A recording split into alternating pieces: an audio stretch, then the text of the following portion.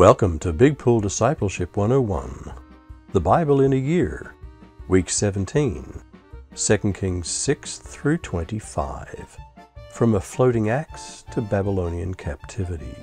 In 2 Kings 6, how did Elisha know the axe would float? What would it be like if we could see God's angels about us? How depraved had Samaria gotten in the siege? Why was the king so angry with Elisha? In 2 Kings 7, how did God deliver Samaria? What do we want God to deliver us from? In 2 Kings 8, what happened to the Shunammite woman? What prophecy got Elisha so upset? What kind of men were Jehoram and Ahaziah, king of Judah? In 2 Kings 9, how was Jehu anointed king of Israel? How was the prophecy about Jezebel fulfilled? In 2 Kings 10, why did Ahab's reign come to such a gruesome end? Is this a picture of the eternity that the incorrigible wicked face? What did Jehu do to the prophets of Baal? What did their temple become? What did Jehu fail to do? In 2 Kings 11, how cruel was Athaliah, queen of Judah? How did Jehoiada the prince install Joash as king in Athaliah's place? What reforms did Jehoiada make in Judah? In 2 Kings 12, what kind of king was Joash? Who was his advisor? What would happen today if national leaders had righteous Christian leaders as advisors?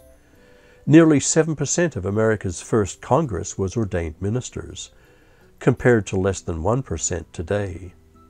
The first Speaker of the House of Representatives was a Lutheran minister. In 2 Kings 13, what kind of king was Jehoahaz in Israel? After God repeatedly rescued Israel, what did Jehoahaz do? Was his son Jehoash also an evil king? What was Elisha's final prophecy to Jehoash? What happened to the body of a dead Israelite man? Why was God merciful to Israel despite their sins? In 2 Kings 14, why was Amaziah only a partially good king of Judah? Why was he merciful to the children of his father's assassins? Who won the civil war between Israel and Judah? Uzziah became king of Judah, and Jeroboam II became another evil king of Israel.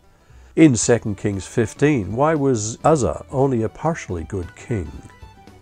The next evil kings in Israel were Zechariah, Shallum, Menachem. You may remember Menachem Begin, 6th Prime Minister of Israel, Pekahiah, and Pekah. Jotham was a partially good king in Judah. In 2 Kings 16, Ahaz became a bad king in Judah.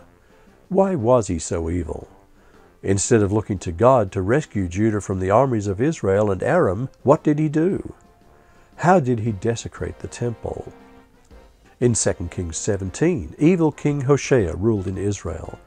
What was the reason given for Israel's defeat by Assyria? What did the king of Assyria do with the land after Israel's deportation? What happened to them because they did not worship the one true God? What happened? Does the word syncretism apply to their worship? In 2 Kings 18, how was Hezekiah king of Judah like David? How did Sennacherib, king of Assyria, threaten Judah? In 2 Kings 19, what did Hezekiah do? What did God say through Isaiah? How ought this to encourage us to trust God despite overwhelming threats from our own Assyrian kings? In 2 Kings 20, how did God answer Hezekiah's prayer not to die? Can God also give us a longer life if we ask Him?